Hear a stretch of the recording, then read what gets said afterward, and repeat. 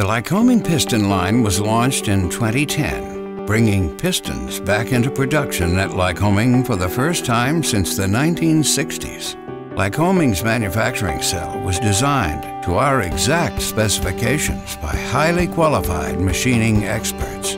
The line consists of a series of machines with robots that turn raw forgings into pistons.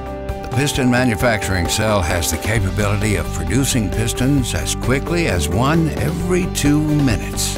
Lycoming's system includes automated computerized quality checks at every step in the process. After the piston exits the line, it requires final deburring and inspection by a Lycoming factory team member. Creating these pistons in-house has also allowed Lycoming to add a part-specific serial number on each piston, which has helped improve part tracking and quality controls. The Lycoming team is proud of our continual effort to bring manufacturing processes back to our headquarters in Williamsport, Pennsylvania.